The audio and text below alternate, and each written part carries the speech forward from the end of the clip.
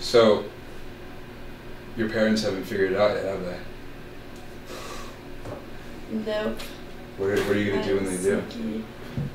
I don't know. I don't think they like have to, you know? Like, I mean, I can just cover it up whenever you've seen. Yeah, I have. So, maybe when they watch this video, they'll see. Every other Sunday, but sometimes on Mondays or Tuesdays, I go over to Mark Reynolds' house. How are you? Good, how are you? Not bad. Come on We in. briefly tell each other how things are going, and then I stand in his kitchen while he shaves the left side of my head. It's funny because even though I don't know him that well, and he probably hasn't had a haircut himself in years, I've trusted him with this task for the past several months.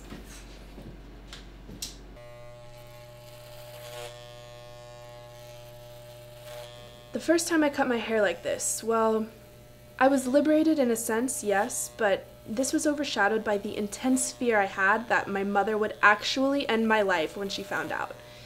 It was summer and I was away at school, but I was supposed to spend 3 weeks at home that August. My mother and I were supposed to go to California, just the two of us, seeing friends and surfing.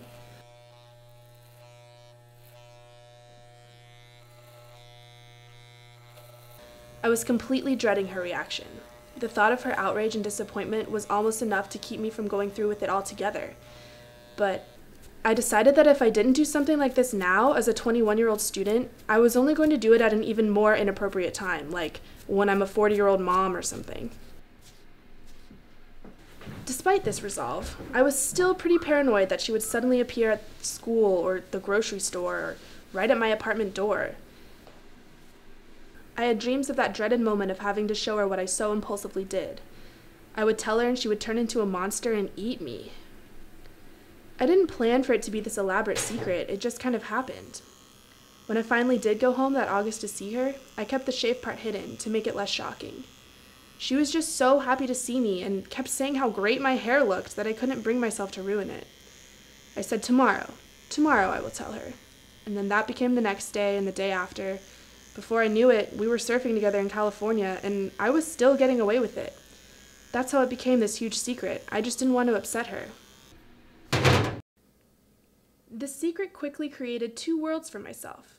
One, where people thought I was this badass chick who could care less about social convention. And another where I had a full head of hair and played by all the rules.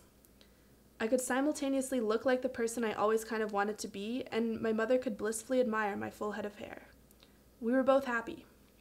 Months passed by, and in April, the student newspaper ran a story about trendy haircuts. My picture was featured online. My mom sent me the article, and all she said with it was the word saddened. I tried to explain that this didn't have to be a big deal, that my hair had been this way for a while, and nothing had to change. She said whatever, and that she had to go. Earlier this semester, I read something by this German social theorist. He said that the secret is one of man's greatest achievements because the secret produces an immense enlargement of life. The secret offers, so to speak, the possibility of a second world alongside the manifest world, and the latter is decisively influenced by the former. That guy probably didn't tell his parents anything.